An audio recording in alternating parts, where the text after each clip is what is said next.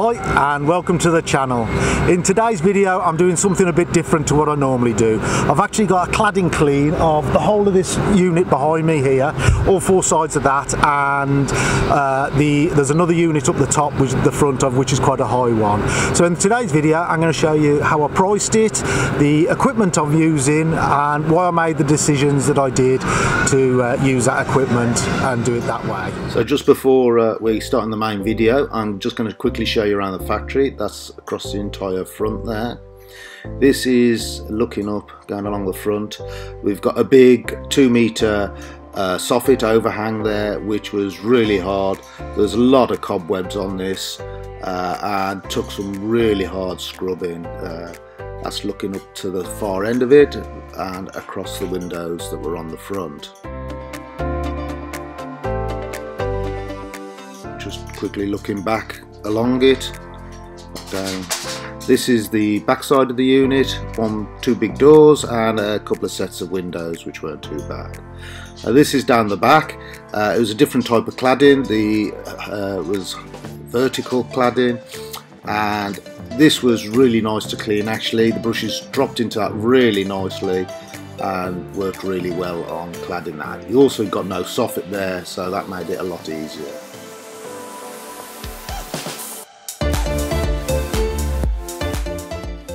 And then there was just finally the back end here.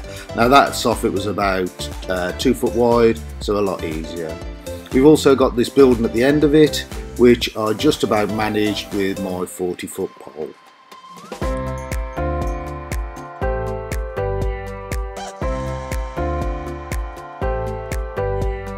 It's actually day 3 now and we've actually just finished cleaning it, to be honest. So just have a quick look at some of the footage from day 1. So when I got asked to price this, the first thing I did was to measure up the size of the factory. So all the heights, the lengths, the average heights on the gable ends, and then multiplied that all up. So I got a total area of what I needed to clean. Once I got the total area of what I needed to clean, I worked out how much I wanted per metre for cleaning it, and then added that on and came up with a figure. Now, it was quite a reasonable figure, I thought, but I thought, well, just make sure, and so I added a bit more onto that, well, quite a bit more actually, onto that, and yeah, came up with a decent figure for cleaning it. The first thing I needed to do was work out how I was going to clean it. Now, I did think about using a pressure washer and getting extending lance and going all around it with a pressure washer, but there was 2 reasons that I couldn't really do that. Number 1 was the little plastic caps that go over the cladding screws. I didn't want to be blowing all those off and have to replace a load of those. So that was number 1. But more importantly, reason number 2 was that there wasn't a very good water supply here. There was water here, but very low pressure, and I haven't got a tow bar, so it's not even that I could carry a bowser or tow in a bowser full of water. So I decided against pressure washing. So I decided I was going to brush it. Once I decided I was going to brush it, I made another visit to the site, which is about 40 minutes from where I live. Made another visit to the site and I did a test section, probably a couple of metres along, under this section just here, which has got like a 2-meter overhang on it. There's a gutter along the front here, which was really green, really manky. So I did a test section on that and just using hot water, and it actually came up really well. So that was the way I decided to clean it all, was with an extending pole, a brush, normal window cleaning pole and brush, and using hot water. I also thought about using TFR or some sort of degreaser, TFR, that type of thing over the whole lot. But a client of mine that actually does quite a lot of this type of work said there's 2 problems with TFR. Number 1 is it can leave the cladding looking a little bit dull, and number 2 is a lot of these industrial units have catchment tanks to catch any rain flow off, and when you put chemicals into this, they can get a bit upset about it and end up having to charge you to empty the tanks to clean them out. So I decided I wasn't going to use any TFR or anything, literally just pure water, but at about 45 to 50 degrees, and I found that really brought the dirt off really nicely. So the next problem I had was I've got a 600 litre tank in my van. I was coming here with that full, but as I said, it was 40 minutes to get home. It would take too long to go back and fill that up, and I used way more than that during the day with 2 people on it and just continuous scrubbing. I'm probably using 1500 litres a day. So, and the other thing is that I came with a tank of hot water, but if I just filled that up from the tap here, I decided to use tap water rather than pure because there's no windows. But yeah, if I just use tap water, then that would go colder throughout the day. So I bought myself an LPG gas heater, which has worked really, really well. It's ever so simple to use. There's 3 ports in the bottom. One is the gas for the gas bottle, one is for the cold water coming in, and one is for the hot water going out. Now that LPG gas bottle was £60 deposit for the bottle and then £40 to fill the bottle, and I've probably used over the last 3 days probably around about half a bottle, and I'll get my deposit back on that gas bottle. It's got 2 batteries in the bottom, 2 of the big ones about that round, about that deep, and it's self-igniting, so as soon as you plug the cold hose into the heater, it comes on automatically. We've set it so it heats up to 50 degrees, and at 50 degrees we're producing about 6 litres a minute. Now, going out of the tank, we are going out at about 5 litres a minute, so we've got more water going in hot than we have coming out cold, so we've got a good flow going on of that, and we're not going to run out, so that has worked really well. So what equipment am I using? As I said, I'm using the extending poles. I've got my 2/8 poles, my high mod and my standard, and then I've got my 40-foot over 8. I also bought some Gardner cladding brushes. Now, I bought the 45cm ones. I thought, like the windows, wider brush, cover a bigger area and work really well.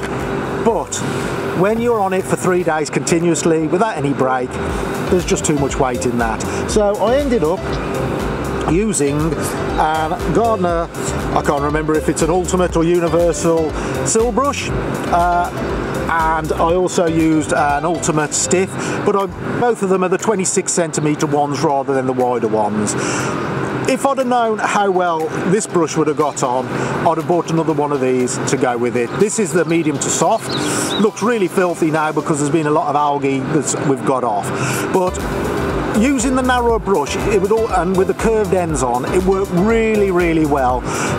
Getting in between the grooves in all the cladding, and with this 26cm brush, you haven't got too much weight there either. So I really found that worked absolutely brilliantly. So I've done the job with 2 men, myself and another man.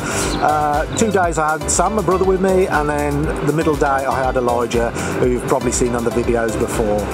And we thought about bringing 3 men all together, but I wouldn't have had enough flow from the tank, and so I wouldn't have been any better off using 3 men.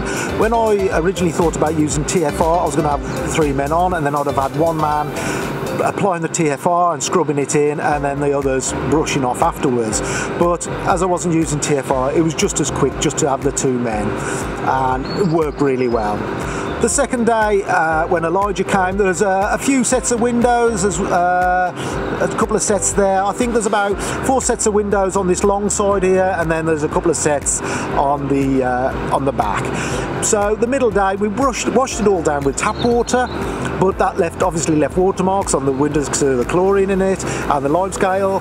And then, so Elijah came in his own van yesterday, and he was able to go over all the windows with pure water because he brought a tank of water with him. So came up with all the windows looking really good.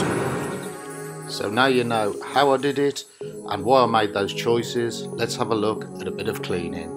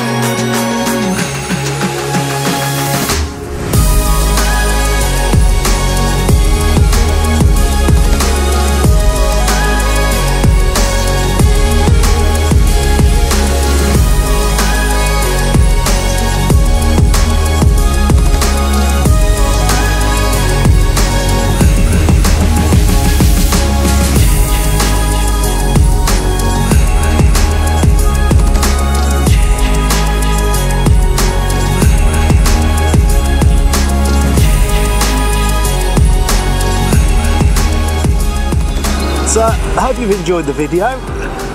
It's really made me ache, to be honest. It's 3 really full-on days and it gets you in the shoulders by the end of the first few days. If you think of anything that you'd have done differently, it's the first one I've done, so I'm just making it up as I go along, really. It has worked well and I made some nice money on it. So if there's anything that you'd have done differently, let me know. Put it in the comments below, I'd really appreciate that. And thanks for watching. Bye for now.